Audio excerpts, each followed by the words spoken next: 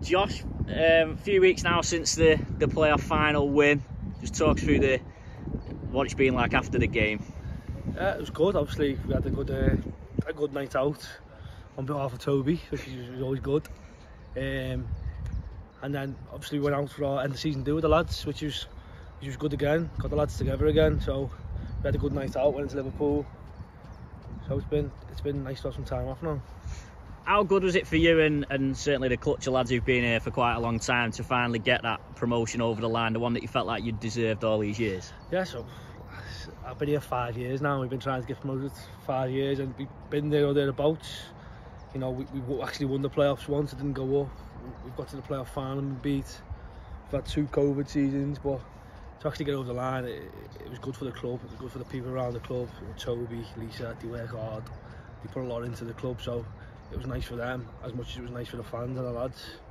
I know you spoke about it a little bit, but just tell us what went through your mind in them last 10 minutes after the red card. And it was horrible. It was a horrible feeling. You know, it was like I felt like I let the lads down quite a lot. Obviously, in 0-0, going into extra time, you think at the time because it's getting late.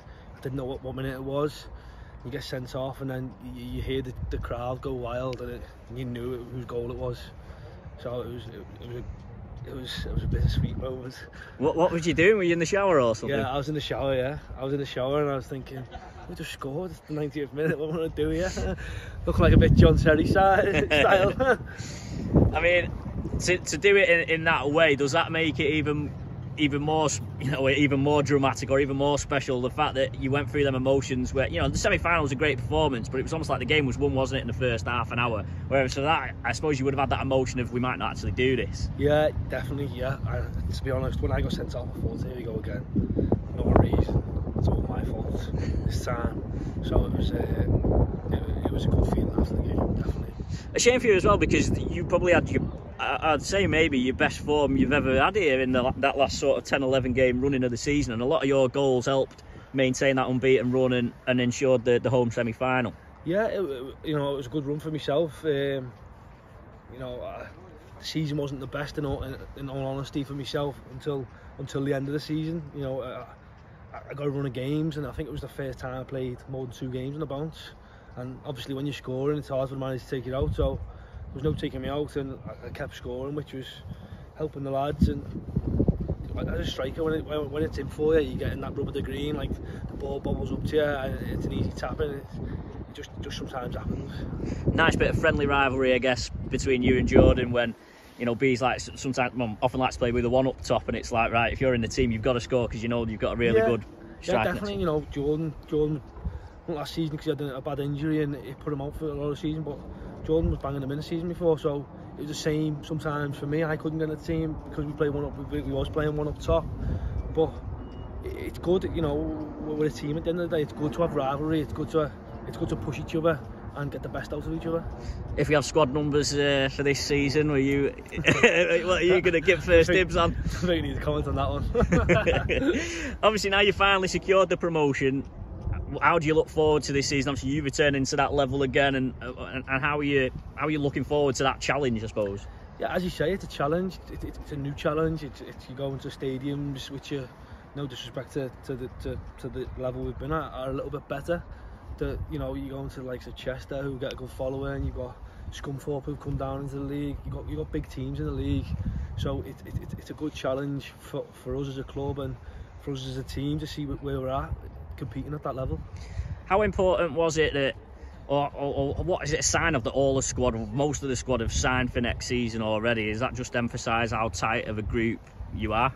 Yeah, definitely. I think there would have been lads getting a lot of offers to go other places and for them to try and get moved on, but the best thing about it for me is the lads, and it's a great tight group. We had 16 players for the majority last season. Sometimes we had lads out, we only had 12, 13 playing in it, but it brings you closer together as well, because we don't change the team a lot here. Like, we don't, as soon as someone doesn't perform, we go and sign someone else and try and get someone else in. Bees believes in the lads that he signed, so he sticks with the lads, and obviously because we've been here together for a couple of seasons now, it brings you closer and closer. And obviously some of the things that Bees and Ravo put in last season that I suppose a few of the results at the start of the season weren't going the right way. We were having a lot of chances and maybe not winning games, but they stuck to them beliefs and principles, and obviously, you know, look how it turned out. Yeah, I think obviously it doesn't help as well though. You had your 2 strikers out, which it doesn't matter. It doesn't matter how good, you know. You look at like teams in the Premier League, don't have a centre forward. It can harm you, and it did. I think you know, we weren't scoring enough goals, and we were getting hit by like one chance where the lads have defended brilliantly all game, played well, and then the ball gets through Scroonie and it's just a goal, and that's how we were getting beat. But you know, Bees and Raves, they believed in what they were doing, and the lads believed in it as well. So we stuck at it, and we got our rewards by the end of the season. We'll have to address the elephant in the room. You're going to miss the first 4 games of next season with your suspension. How frustrating will that be for you?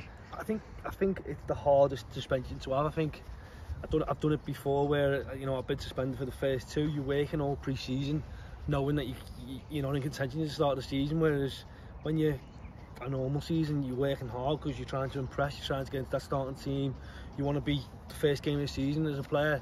Everyone says it, you want to be playing, but obviously I can't, so it's one of them. I think I'll be on commentary that game.